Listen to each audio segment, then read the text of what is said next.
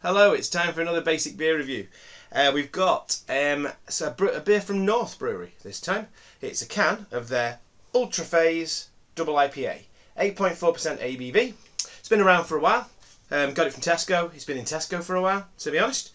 I think it's about £4 a can, but they do that 4 for 3 offer at Tesco. It might have been actually cheaper than that. It might have been about £3.75. But anyway, it's certainly not a weak beer at 8.4% ABV. It reckons it's a luscious double IPA made with USA and Australian hops. Then it tells you about the flavours that you're going to get, but at the end of the day, I'm not going to read that. I'm just going to see what flavours I get. There's no information on the can about what hops are in it, but, you know, so what? We'll have to see what we get. We'll see if we like it. We'll see what the taste is like. See if I can pick up on any particular hops that are in there. Australian hop. Not sure I know much about Australian hops. And well, American hops. To be honest, I don't know where most hops come from anyway. But let's give it a go anyway. Let's see what it's like. So as I say, not much more to say about it. It's Ultra Phase. It's a North beer. It's been out a while. It's a double IPA and it's 8.4%, which is a little bit stronger than the average. The average, I'd say, would be 8% bang on the dot. So we've cracked it open. We're going to give it a little bit of a pour. Oh God, it's got it all over the place. And we'll just get about that much in it. There we go. Looking at it, it's pouring very light hazy colour, just like a light hazy yellow. Not a massive head. One finger head, relatively fluffy. Let's have a see. Holding up to the light, it is very, very light in colour actually, which I like. I do like a beer that's light in colour. It's a hazy pale. To me, it's supposed to be light in colour. I'm getting some smells coming across from it already. Let's get the nose in and see what the nose is telling us. So straight away I'm getting a bit of dankness there.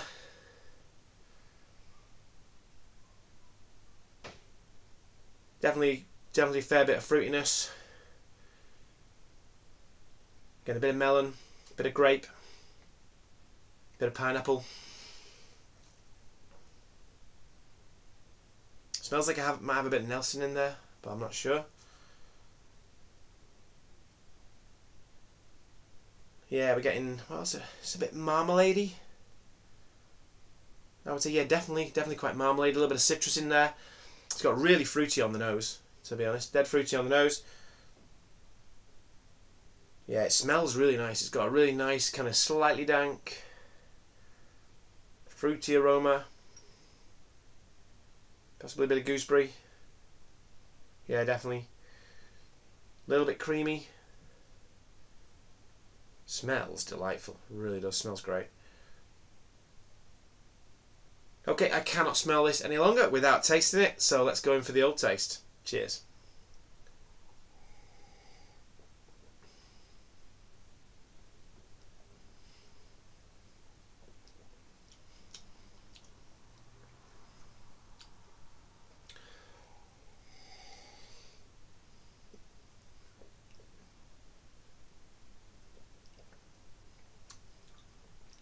So it's lovely and fruity. It's really soft mouthfeel.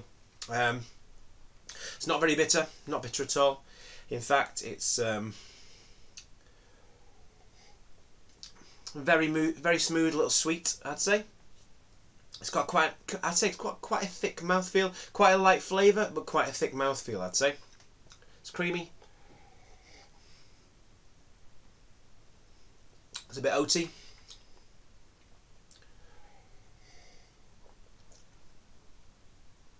It's just the kind of beer that I like to sit in my garden and drink. It certainly doesn't taste like an 8.4%. There's none of that alcohol in there at all. It's just...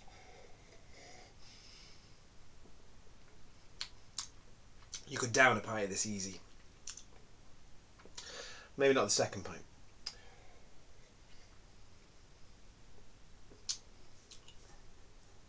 But yeah, it's got a lovely thick mouthfeel. It's not massively heavy on the flavour, but you don't always want it to be dead heavy on the flavour. But it's certainly a sipper in the garden. It could be quite a dangerous beer, this one, because it is so easy to drink.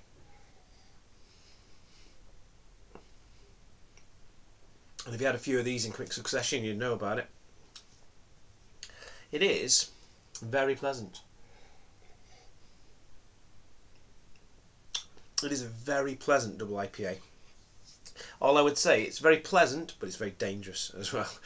Sometimes I like the IPAs to pack a little bit of a punch. See, already I'm slurring my words on it. A little bit of a punch, just to remind you that it is a very strong beer. And then it kind of reminds you, I think in your head you start to sip it more when you can taste that it's a really strong beer a bit more. So you tend to take your time a bit more with it. This one, I'd say, you know, when you're tasting it, it does not taste like a really strong beer. Starting to get a little bit of the warming in now in my throat. Just have to have had a bit more of it.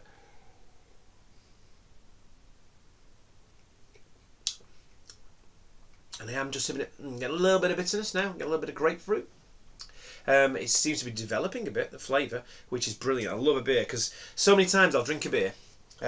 Kingslayer is a perfect example of this. Whenever I drink, and I used to love Kingslayer. I will review Kingslayer for the channel. People who know the beers know Buxton Beer, Kingslayer. It's in Tesco. It's been in for a long time. And that's a beer that I always get a can because I always love it. And when I start drinking it, I'm always underwhelmed. I'm always like, I'm sure it was better than this. But by the time I get halfway through it, it's the flavours have developed a bit. You've kind of tuned in with the flavours that the beer has to offer, and it's so much nicer. The flavours change as you go through it. So, and as it warms up a little bit, the flavours change. And by the time I'm halfway through it, it's absolutely amazing. I think, why didn't I get more than one can? This one is a bit like that. Okay, that one, I wouldn't say I was underwhelmed when I started, but it was a little bit, I was getting certain flavours. Now I'm getting slightly different flavours. It's getting a little bit more bitterness now. It's not as sweet as it was.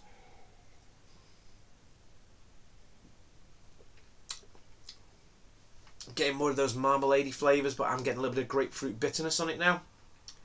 It's really pleasant. There's no synthetic flavours in there. There's nothing that's slightly off. It's just really nice, really drinkable, really fruity double IPA. It is absolutely amazing. It's great, and at the price, I think £4 a can is a steal. If it was less than £4 a can, it's even more of a steal.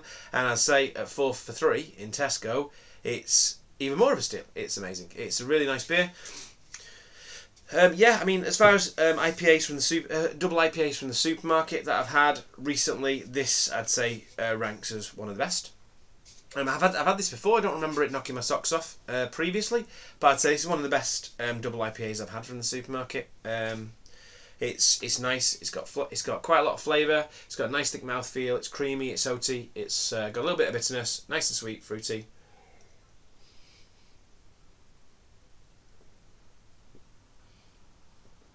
And yeah, well, what more can you say about it? It is a really nice beer. It's a really good bargain. Get yourself one. See what you think. Yeah, that's all there is to say, and go and enjoy the rest of this one. So until next time, have a good one.